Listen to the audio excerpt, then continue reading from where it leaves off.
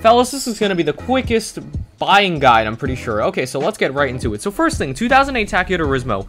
Yes. Why? It's cheap, sleeper. And honestly, 4.2 seconds acceleration is pretty good for the price tag. Moving on, the 2021 BPM W30/W30 wagon new trim Z, aka the CS in real life.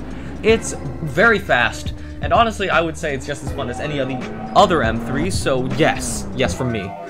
Now, the combis say this is good. This is surprisingly good. If you can get past the appearances, it's fun, it's decent value, and it's still kind of fast. 0 to 60, 3.3 seconds for people who care. That's on the Force trim.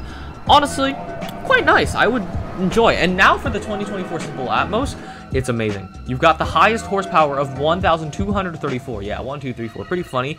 Top 0 to 60 is about 1.74 seconds for $250,000. It's actually kind of a Plaid and maybe a Lusso rival. It's fast. That's one thing I gotta say about it. Lower trims are also great daily drivers.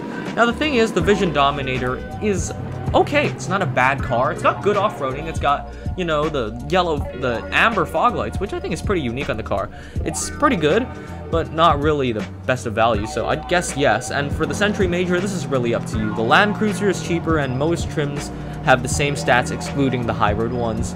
So really, your choice. As for the 2025 Tuscany Rio Grande or the Hyundai Santa Fe, I don't really know. It's a nice RP car, and the off-road trim does offer a little bit of kick to it, but like the Nissan Pathfinder, it kind of falls short. Oh no, something missing about it, but for the electrified version, it's got a little bit more. I'd lean towards the PHEV trims, also because they're PHEV. Actually, I don't even know what that means, but to summarize, most of these update cars, or basically all of them, are pretty good, so yeah, that's about it. See you later.